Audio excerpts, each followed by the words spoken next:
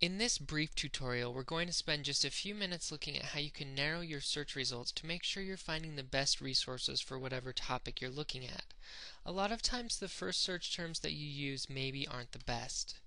I think there's a tendency to start by searching with broad terms, and these searches usually bring back way too many results for you to look at.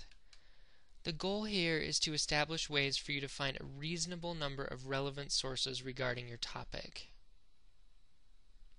What I've done to start here is go to Academic Search Premier, which is a great general database that indexes lots of different sources on lots of different topics. You have access to Academic Search Premier from the Albertsons Library website.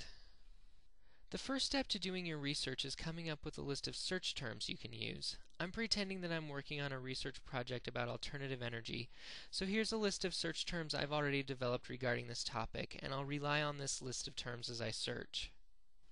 So let's conduct a search in Academic Search Premier. You can see that we start with a pretty basic search page. So to get started, I'm just going to type in alternative energy and see what I get. Okay, you can see that this brings back a lot of results. I have over 1,600 articles, and I probably don't want to spend time sorting through that many, right? So why not try to make my search a little bit more specific? I'm going to click up here on Advanced Search because this will allow me to narrow my search.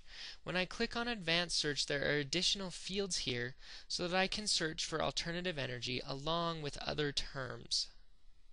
Let's look at the list of search terms I brainstormed and pretend that I'm interested in focusing on a more specific source of alternative energy, like solar power.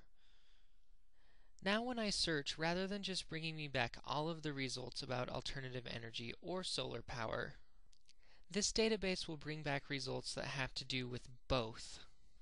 So I'll type solar power in here, click search, and see what I get. So you can see now I have 65 results, which is a lot more manageable than the 1,600 I had before.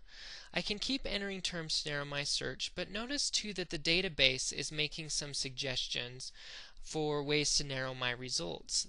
When you're researching, glance at the suggestions the database makes. There might be some great ideas. For example, let's narrow a little more and say I want to focus on these issues just in the United States. So I'll just click right here. Now I'll get results that have to do with all three topics: alternative energy, solar power, and the United States. Okay, so now I have 18 results. I can easily glance through this list to see which articles look relevant and useful for my project. So to summarize, the point here is that different combinations of search terms will bring back different results. You want to try and find a manageable number of reliable and related sources that you can use, and you do this by using different search terms to narrow your results. And even though we've been looking at one specific database here, most databases will have similar features. You can go to an advanced search page and add search terms to narrow your results. The database will make suggestions for other terms to use, etc. Good luck as you do your own research and find sources to use for your project.